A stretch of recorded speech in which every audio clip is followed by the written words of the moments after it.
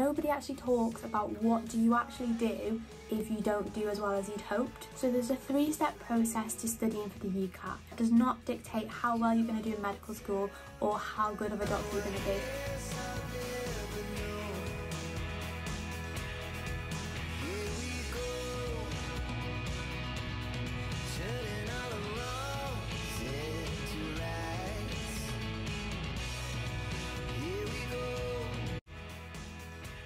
Hello everybody, welcome back to my channel. So if you're new here, my name's Amelia and I'm a first year medical student. This is my applying to medical school series, and this is the second part of the series, which is talking all things UCAT. So the UCAT is also known as the UCAT, but I'm going to refer to it as the UCAT in this video because it just rolls off the tongue a little bit easier. There's so many videos out there talking about how to get 700 in quantitative reasoning or how to get 800 in verbal reasoning. Yes, aim to do well, but nobody actually talks about what do you actually do if you don't do as well as you'd hoped. So this video is going to be talking about what to do if you don't get the score you need, giving you a bit of an introduction to actually what the UCAT is, what it involves, and how medical schools use it. So with that being said, let's get into the video. So I have an applying to medical school formula, which I have mentioned in other videos.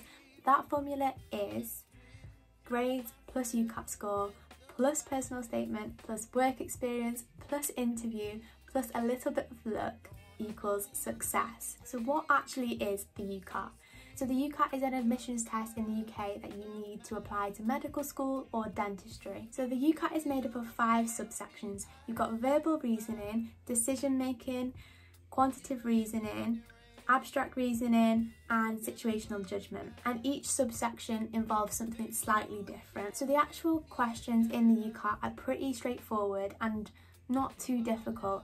It's the time constraints that you have that make the UCAT and make that test so difficult. Depending on which section you're on, it could be as little as 20 seconds you have to work out that question, and that is what the difficult part of the UCAT is. So verbal reasoning is basically a comprehension test. It usually involves a 300 to 400 word passage that you have to be able to scan, understand and use to come to a valid conclusion in order to answer the question. Sounds pretty easy, but you have 44 questions in 21 minutes to answer, which roughly leaves you with about 40 seconds per question. The questions in this section are presented in various ways. You are given the question and you have 4 answers and you have to choose the correct one, or you have true, false, can't tell answers and you have to choose the correct one. The second subsection is decision making, and this is basically a problem solving question. This information is presented to you and you have to come to a logical conclusion and obviously choose the right answer. You have 29 questions in 31 minutes, which leaves you with roughly 64 seconds per question. The questions in this section can be presented to you in a form of you are given 4 answers and you have to choose the correct one, or yes or no answers to the statement you're given. The third section is quantitative reasoning, and this is basically a numeracy test. So you're given 36 questions which you have to answer in 25 minutes, which leaves you with roughly 40 seconds per question. And the questions in this section are presented with 5 answers and you have to choose the correct one. The fourth subsection is abstract reasoning. So in this section you're given 2 sets of shapes and you have to be able to identify what the pattern is between these 2 sets, what the relationship is between these 2 sets of shapes. In this subsection you should expect 50 questions in 12 minutes, which leaves you with roughly 20 seconds per question. These questions can be asked in a form of 2 sets and then a shape, and you have to identify which set that shape belongs to, or choosing the next shape in a sequence. The last subsection of this test is the situational judgment test, and you can expect to have plenty of these throughout your medical school career, but you're basically presented with a clinical, hypothetical problem or scenario, and you have to identify what the most appropriate response is. You can expect 69 questions in 26 minutes, which leaves you with roughly 22 seconds per question. These questions can be presented in the form of rating the most appropriate response or rating a series of actions from most appropriate to least appropriate. So what is classed as a good score that will get you into medical school? So there is not one set good score that you're going to be able to get into medical school with. it actually is calculated off the average for the year, and you are put into percentiles on whether you've overachieved or underachieved. It is dependent on the year that you're sitting in and how well or bad your cohort do. For example, in 2018, the average score was 2,485. In 2019, the average score was 2,483. In 2020, the average score was 2,511. In 2021, the average score was 2,499. And last year, 2022, the average score was 2,500. So as you can see, the score does vary across the years. How well you do is dependent on how well the cohort does and where you fit on the average. So different universities use this score differently. So some universities have a minimum threshold score, which is dependent on the year, the average, as I said. And if you don't meet this minimum threshold, they don't look at any more of your application. Some universities have the UCAT involved in the whole application, and they look at your application as a whole, like your personal statement, your UCAT, the work experience you've got. They look at it as a whole. Some universities don't really use the UCAT and use other aspects like personal statement or work experience. So it is so individual to each university. That's why it's really important to apply based on your strengths. You need to be strategic. If you've got a good UCAT score, apply to universities that weight the UCAT really highly and that base the application mainly on the UCAT. Whereas if you have a lower UCAT score like me, you need to apply to universities that don't weight the UCAT score very highly and weight other things like your work experience or your personal statement. So how did I find the UCAT and what scores did I get? So if I'm being completely honest, and this is completely transparent, I actually found the UCAT really hard. I'd say it's the part of the application process that I struggled with most. I actually sat the UCAT 2 years in a row.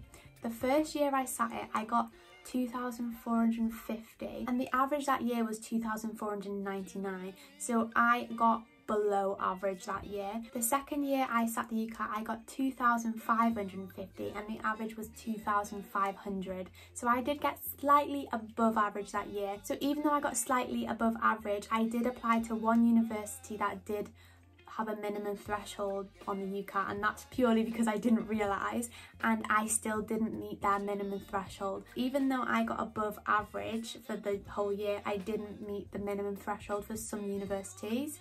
So that's why it's really important to look at your strengths. As I keep rambling on about, just because I struggled doesn't mean you're going to struggle, so don't let this scare you at all. Everyone just has different strengths. Like, I'm good at talking, so when it came to the interview, I was really good at that section, and some people might not be as good at that section. It is just very individual, and it's just based off your strengths, and the UCAT just was not my strength. The score you get in the UCAT does not dictate how well you're going to do in medical school or how good of a doctor you're going to be.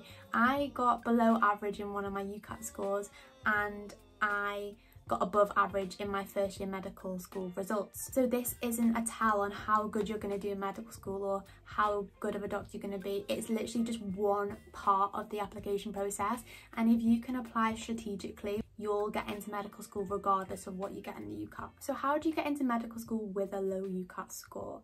So I've touched on this a little bit within the video, but it is just based on applying strategically. At any point in the application, if there's something that you struggle with more or something that you're not as good at, you need to look at the universities, look at what they want, and look at if you're a good fit. So if you've got a low UCAT score, look at all the universities that look at other parts of the application and weight them more highly and apply to those universities. Some universities like you to have loads of work experience. Some universities really look at your personal statement. So apply to those universities instead of applying to a university that looks at the UCAT and has a minimum cut-off, because there's no point applying to a university that has a minimum cut-off that you can't reach, and they're not going to be able to look at the rest of your amazing application where you've got loads to give. As I said, just because you have a low UCAT score does not mean that you're not going to get into medical school. I didn't have the highest UCAT score and I still got a place. So moving on from that, How do you actually study for the UCAT? So my advice to you is to start as early as possible. A lot of people say it's manageable in 2 weeks, but for me, I just personally don't think that works. You're not learning information, you're practicing your skills and building on your skills. And I just don't think you can build on skills through cramming. It's purely through practice and little and often. It's better to practice these skills and build on these skills over a longer period of time than just cram it over 2 weeks. In my opinion, that just wouldn't work for me. If this is a test that you are naturally a little bit better at, that's great. Use that to your advantage and work on aspects of the application process that you may be a little bit worse at. But if you're going to struggle with this UCAT, put more time into it, start earlier, and use the time that you have to be practicing and building on the skills, because it's building on skills, not cramming information. So there's a 3-step process to studying for the UCAT. So the first step, step 1, prepare. This is probably something that you've never done before, so you need to look into the subsections, what they involve, the skills they are testing, and the best strategies that you need to take to tackle them. There's loads of advice out there on the best strategies to use to actually build these skills. Like verbal reasoning is completely different to decision making, so you would tackle each subsection differently. Some really good resources out there, books, websites, videos, use them. I use PassMed, which has a lot of free UCAT questions on there. I also use MedEntry, which I think I had to pay for, but it wasn't too much. I can't remember how much it was now. It was quite a while ago. I know that Medify is good, and the UCAT website also has practice questions as well that you can use. I really don't recommend buying these £300 crash courses for UCAT because it's really not worth it. I know you go to desperate measures when you really want something, and I've been there before, but it is a waste of money because there's cheaper resources or even free resources out there that you can use that work just as good. And it is about just putting the hours in and practicing and not having somebody tell you what to do, because you can't tell somebody how to build a skill. Like, you just have to practice and learn it yourself. Step 2 is apply, and step 2 is going to be applying all this knowledge and all these strategies that you've just learned about each subsection, and you're going to be applying it. You're going to be doing this with no time limit on the questions. No time limit means no stress. You're just getting used to the questions, familiarising yourself with them, and just getting comfortable with applying these strategies that you've just learned. The last step is step 3, which is practice. Now you're just going to practice on applying these strategies, but you're going to do it under the time limit and under test conditions for each subsection. You want to practice doing these questions under time constraints and under the same time pressures that you're going to be in when you're in the exam. You don't only have to get the answer right, you have to get the answer right in the short space of time to get the mark. So you're going to be practicing these skills in the time conditions that you're going to be in when you're in the exam, and just getting comfortable, and practice makes perfect essentially. As I said at the start of this video, the most difficult part of this exam is how tightly timed it is, so you need to be practicing getting these timings right. Thank you so much for watching this video. I hope it's helped, and I hope it's given you some inspiration that if you are struggling with this, it doesn't mean you're not going to be able to get into medical school, because it's the part I struggled with the most, and it was definitely my weakest aspect of the application process as a whole, so it's not impossible. Thank you so much for watching this video. If you've enjoyed this video, I'd really love it if you would like and comment down below and subscribe to my channel. Thank you so much for watching. I wish you all the best in your upcoming application. So I'm gonna go. Bye.